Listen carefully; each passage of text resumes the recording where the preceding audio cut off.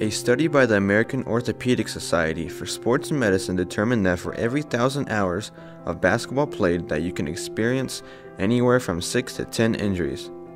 When people think of sports-related injuries, they think of collision sports like football or hockey. Basketball may not be considered a collision sport, but many career-threatening injuries can occur. The most common injuries are ankle sprains. If you ever get this type of injury, it's important to have rest, ice, compression, and elevation, aka the Rice method. If you wish to learn more on how to prevent similar injuries, go to wentworthdouglashospital.org.